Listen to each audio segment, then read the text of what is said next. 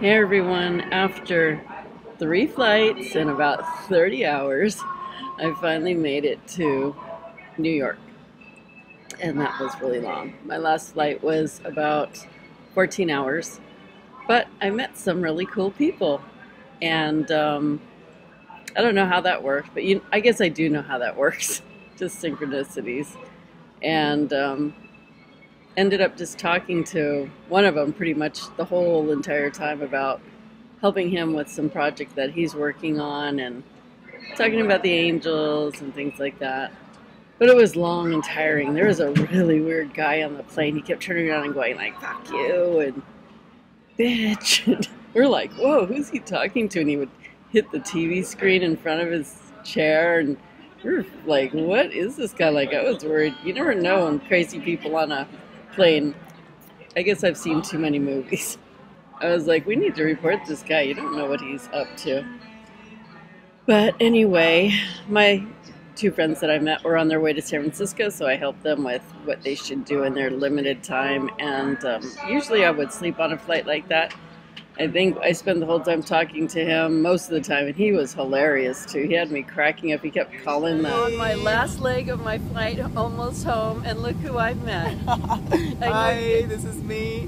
You guys recognize them, don't you? They're very famous. We just had a fabulous time together.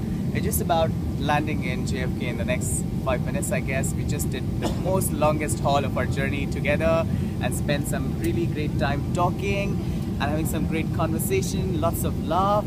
And we just realized perhaps the time that we spent would go down, making us some good friends, and hope to be in touch with her. She's a wonderful person. And all the best.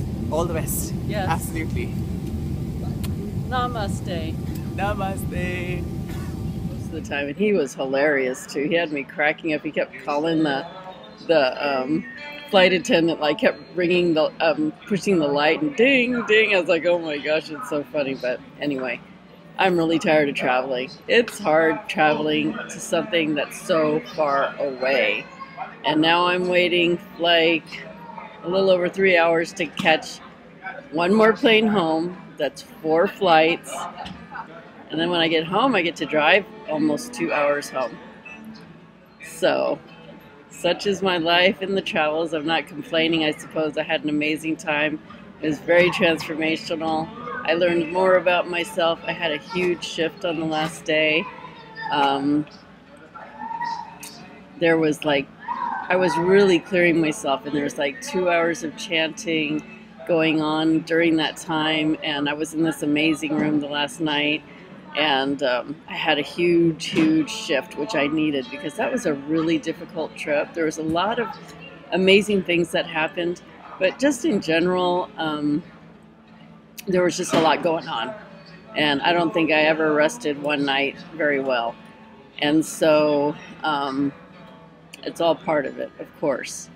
And that last night, having that really big shift, it's like, oh, wow. But I finally, the next morning after that shift, and I cleared myself and cut my energy cords with everyone and cleared all my chakras and cleaned up all my energy. I felt better than I felt in I don't know how long.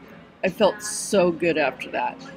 And then I was ready to like enjoy the city I was in. And finally I started feeling better. I'm not completely well yet, but that day when I woke up, I was so much better than I had been, and I felt good as well. And I was like, oh, now I have to leave? I mean, gee, thanks. But, I was thinking about how I got sick and everything, and the message I was getting about is like, I never get sick. I never get sick. I don't get sick. I don't even get colds. So, but I will get affected by cigarette smoke and pollution, and it's very polluted where I was, so I know that's what started it. But the message I got is because emotionally I'm pretty evenly keeled. Okay, of course I'm not perfect, and I will have my spikes and get pissed off here and there, but I get over it pretty quick, and I'm pretty evenly keeled.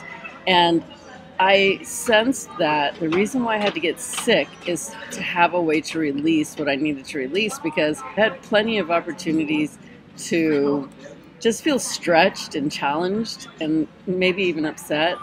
but I wouldn't bite at those. I just kept going with the flow and letting things be what they needed to be. So I needed something to help push out of me, detox my energy in my body. And so it had to come in a way of sickness because I really got sick. So because I'm pretty even-keeled emotionally, it had to be a physical illness to release. Lucky me. Anyway, I guess pick your poison, right? That's just, it is what it is. Anyway, I'm back to New York. I was greeted with a real jerk at immigration customs coming out.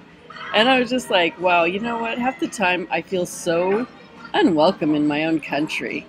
And that just seems to be a common thing that I don't understand. Like, I just, I don't know why people have to be so nasty. And often I don't really feel comfortable in my own country. It's just really odd. And I felt so bothered by that guy because he was just being a jerk for no reason. And I believe that he's doing it because you won't make a big stink in customs, because if you do, you risk the chance of just getting messed with. And of course you don't want to do that, right? But it's just somebody throwing their control issues around and just not being kind. And nobody deserves that. And it just really upset me when I came in. It still bugs me right now. I'm like, why is this bugging me? And I'm just sad because I don't know what's happening with the U.S., honestly. And, things just keep shifting. And you know what? It is a challenging time to live in this world that we're in, because it's changing so much right now, and so much of it doesn't resonate with so many of us. And just the outwardly unkindness that just is not necessary. It's not part of my reality of what I want to see in my reality. So anyway, upon getting home, I really want to take some time to have some reflection about the trip and really understand more of why I went and what I was learning.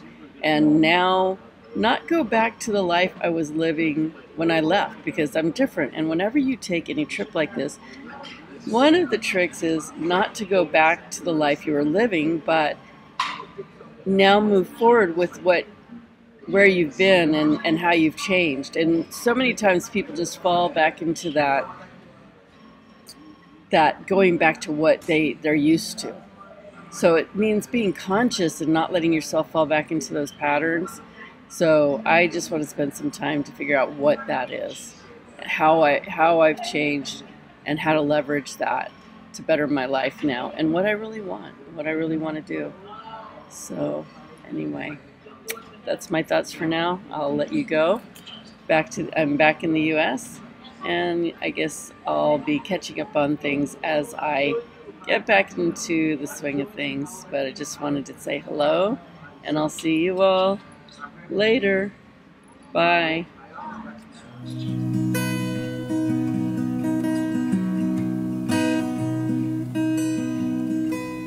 Get inspired and live your dream. Change your life, set yourself free with Cindy. Yeah, join Cindy. Travel through Egypt, see the blue Nile, Sahara Desert, open up your mind. Have an adventure in the deep Red Sea. Get your dose of spirituality. Get inspired, live your dream. Change your life, set yourself free with Cindy.